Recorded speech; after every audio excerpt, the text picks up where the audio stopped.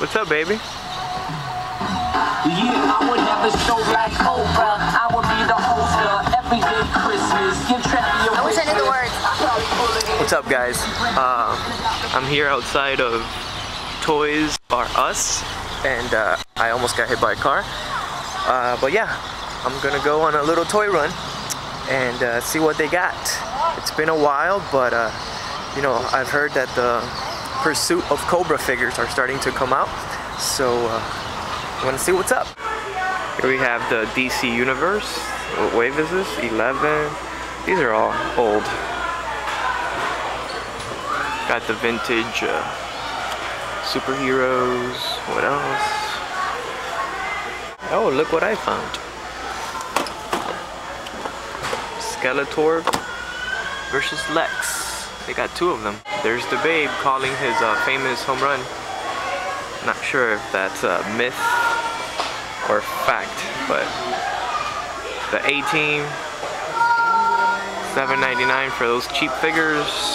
No thank you. We got Slimer, the BioShock 2. I'm not a gamer, so I'm not sure what character that is, but I know he's famous. Family Guy, Prince of Persia, and clearance. These things are still around. They should give them away for free. Here we got the Transformers. I'll let you guys check this out for yourself and write in the comments if you see anything interesting, because I'm not a Transformers fan. These are definitely new. I haven't seen this packaging before. The new Star Wars figures. I'm sure they're old figures just with the new packaging. Hasbro has a tendency to do that. Apparently they got rid of G.I. Joe altogether, because I don't see anything here. No? Iron Man 2 still around. I have yet to see the Whiplash wave though. I wonder if that ever came out. Of course, the Hot Wheels. Looking for treasure hunts.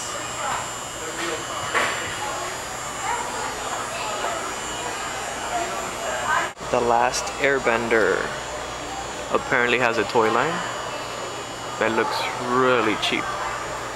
Mattel's WWE figures, which seem to be doing pretty good.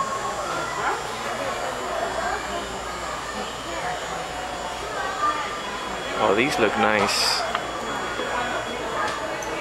Dusty Rhodes, the Sarge. I like the artwork in the background. Who else they got? The Rattlesnake.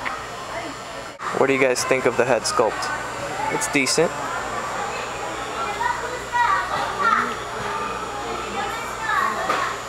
How do you guys feel about this? Releasing all the figures from a specific wave together in a pack? You think Hasbro should do something like this for G.I. Joe figures? Okay, here we go. Can't believe I missed this. Here's the G.I. Joe section. Some old Rise of Cobra figures. Got the last wave of exclusives. Shipwreck and Doc. And those are the new vehicles for Pursuit of Cobra. His tank and Wolfhound. I really like this new packaging. It captures the 80s style, you know, but upgraded with new graphics and stuff. I wish the 25th anniversary would have done something like this. Alright guys, that's gonna do it for this toy run. I'm a little disappointed because I wanted to see the new Pursuit of Cobra packaging, the single cards, but I guess apparently either they don't have them or they ran out. So Tanya is still playing on the iPad. So that's gonna do it. See you next time. You wanted to say something before we go? Yes, I did. I want you to take a look at the scoreboard here for a second, so you can see. What's wrong with the scoreboard? Whose name is at number 1? Let's see. So yeah, apparently she beat my... Whose name is number 1? Your name. Thank you. You beat my... That's all I wanted you to say. So I'm gonna have to get with it. Right. Later, guys.